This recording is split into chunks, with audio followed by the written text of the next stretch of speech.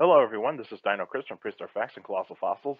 This is Prehistoric Facts Extra episode number 52. And today we're going to be doing something fun. And so we're going to be doing the 10 weirdest or scariest prehistoric creatures of all time to me. And so shall we get started? So the criteria for this episode is that this is just a list, not a top 10, so no rankings. Some of the prehistoric animals that are going to be featured in this episode will get their own special episodes. So just let you know. So I'll not go in too in depth of like the big information that is in there, and of course your list is going to be different from mine. And let me know what prehistoric animals you think are the weirdest or scariest in your list. And another bonus question: what is your favorite character that you dressed up for Halloween? And so that's a bonus question. Please let me know in the comments down below. What was your favorite character that you have ever dressed up for Halloween? For me, I would say it's either Batman and I would say both Batman and Darth Vader. And so Darth Vader is my all-time favorite Star Wars character, and of course, Batman's my all-time favorite superhero, even though he doesn't have any powers. And you can see I'm kind of dressed in a black way here. Uh, see here is Tyrannosaurus Rex Kingdom from Jurassic World, and of course this right here from one of my favorite bands, The Ocean, and this is from their most recent album, Phanerozoic 2. If you're a fan of heavy metal, check that band out. That is an amazing band. So we'll start off the list here is Dimorphodon. And so why do I think Dimorphodon is a weird or scary looking pterosaur? Well, first of all, it's weird in terms of that it's kind of got this like somewhat large skull for its body size. It is a small pterosaur. And it's also got those wicked looking teeth, those wicked needle sharp teeth to catch fish, catch insects. I mean, this pterosaur kind of looks ugly when you actually look at it. And so, yeah, it is probably one of my favorite, weirder, scariest prehistoric animals. Next one is Arctodosimus, or the giant short-faced bear. Why do I think that this animal is weird or scary? Well, first of all, it would be mostly scary than weird because it is one of the largest bears to ever exist in Earth's history. This animal would be 6 feet long, or otherwise, yeah, 6 feet long, 6 feet tall, and on all fours. But when it rose up on its hind legs, it was 12 feet tall. So this animal had a pretty powerful bite, big claws, big paws, uh, and it got some pretty wicked-looking canine teeth. I mean, yeah, this animal you do not want to meet in a dark alley. This thing would probably beat you pretty good, whatever it gets. So you probably kept your distance from this animal. And back then, native people, the first humans that came to North America, stood clear from the giant short-faced bear. So yeah, they would not dare go near it. Of course, the next weirder, scariest prehistoric animal, Tyrannosaurus Rex. We have seen all the movies that Tyrannosaurus Rex has been in. It is kind of considered to be the scariest dinosaur to a lot of people because it's big. It's got that big skull, big teeth. Can be fast, and has all the traits necessary to be a very good predator. Now, I love Tyrannosaurus Rex, and you all know Tyrannosaurus Rex is my all-time favorite dinosaur, and so it does come into the weird or scariest. Weird part of it, a weird thing about the T-Rex, of course, is short arms, uh, and then you got like the scarier part, like the biggest teeth of all dinosaurs. Great sense of smell, good eyesight, good hearing, able to run as fast as a average human, and that is pretty impressive right there for Tyrannosaurus Rex. The next scariest or weird prehistoric creature is Quetzalcoatlus.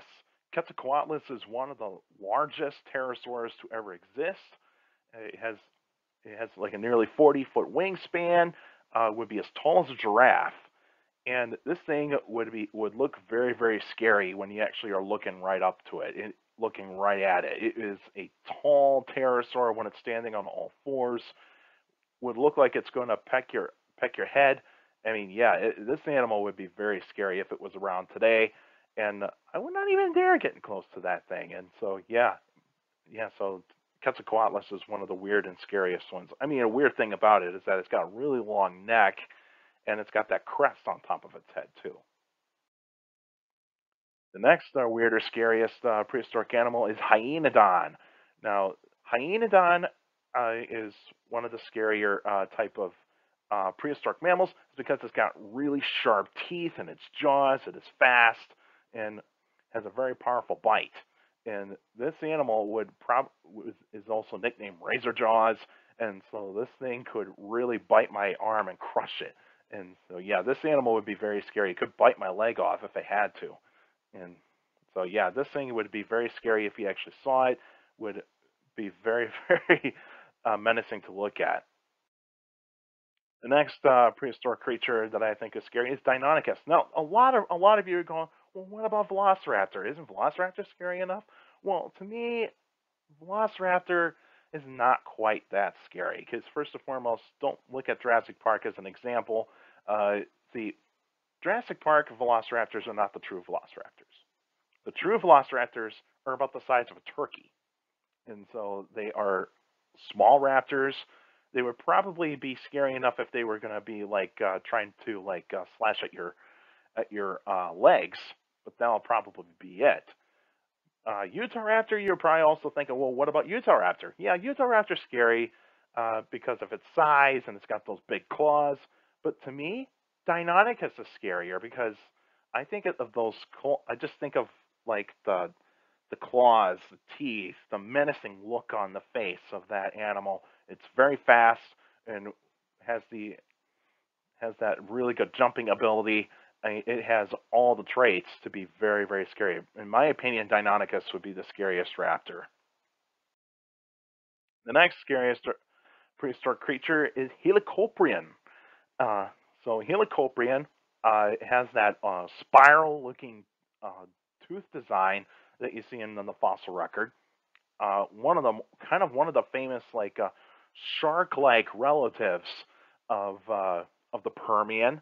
Why I think it's scary is because if you actually were in the ocean in the Permian, this is probably one animal you do not want to get sliced up by because this animal would have the slicing motion for its bite, but it probably would more likely go after squid and some fish. It would not really have to do anything with like large prey, so to speak. But it would be scary to look at and certain things. But also, you're thinking like, well, what about Cretoxyrhina or what about Megalodon? Yeah, Megalodon would be very scary too. But I'd probably say is that like Megalodon would probably not even think about trying to eat us unless if it's the only thing that is there in the ocean. But I mean, what can you say? And Cretoxyrhina, big as a great white shark, but it would probably just avoid us. But yeah, I think Helicoprion is probably one of the scarier shark-like relatives. The next prehistoric creature that I think is weird or scary is Spinosaurus. You know, Spinosaurus is the longest theropod in the fossil record, and it has all those weird traits like that crocodile-like skull, the sail on its back, and also it's got this like fin-like tail, and it's pretty interesting. It's one of the weirdest dinosaurs. It's also got those short legs and also big arms with these big claws, and so yeah, it is strange-looking dinosaur. It's one of the weirdest dinosaurs in the fossil record, but also could be scary if you're actually near the water's edge in its territory. Don't bother to be near the water, and that's what I think about Spinosaurus. The next prehistoric creature I think is weird or scary is Archaeotherium, or otherwise known as the hell pig. Um, this animal would be probably a very scary entelodon to look at. It would almost look like a pig, or otherwise it could almost look like a hippo in certain ways. A hoofed predator too. It would have hooves for feet. Can be fast if it needed to. It's got really scary looking teeth, very powerful bite, and good sense of smell, good eyesight. It has pretty much those types of things it has to be a very opportunistic type of predator. And I don't think you want to have your back turned on an Archaeotherium because it could bite your legs. That's why I think Archaeotherium could be scary, even though like Daeodon could be scary because it's one of the largest entomodonts to exist, and it has that much more powerful bite. It could crush bones pretty well. Archaeotherium can do that as well. It's just that it just probably can crush the long bones and the neck vertebrae of its prey. And then the last weird or scary looking prehistoric animal is Majungasaurus. And Majungasaurus is one of the weirdest looking abelisaurs and one of the weirdest theropods, period, because of the short arms that it has, like of all abelisaurs, bulldog-like head, and of course the design of the skull is so weird. It's got like this cauliflower texture, like on its skull, that horn on top of its head, and those wicked teeth too. And also, it's got that interesting thing about it in the fossil record to be known as one of the first dinosaurs to be known as a cannibal, because there's bite marks from another Majungasaurus on a few bones of Majungasaurus, but we don't know how often that happened. Probably on very rare occasions, but but it did happen at one point. But yeah, and this animal would have been very scary in the forests of Madagascar. Yeah, this would have been a very, very weird and kind of ugly looking dinosaur. Then that's all for the list. And the next episode would be on October 28th, 2021. And there'll be a special episode, and they'll let you guys know what kind of prehistoric animal I'm going to talk about. And so you can do. So I'll let you guys know about that. And you can still send me questions about dinosaurs or any other prehistoric life for Q&A episodes. You can by emailing me at dinochrist71@gmail.com, or just go on my Facebook page, Prehistoric Facts with Dino Chris. Like the page, you actually post your questions in the comment section. Please put them in the comment section. Don't put them on Messenger. Messengers for private conversations. So just in the comment section. And also for you YouTubers out there, like the videos, subscribe to the channel. Also share the channel, share the videos to anybody that is interested in dinosaurs or any other prehistoric life. And also stomp on that bell so that way you can get weekly notifications of every single video that comes out.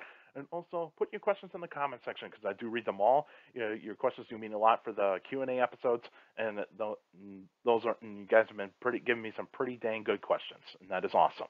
And remember, keep your questions short and to the point. You can also follow me on Instagram at dino.chris.pf. I post pretty cool stuff on there. You can also follow me on Twitter at CSGRALL. It's my Twitter page. I post pretty cool stuff on there as well.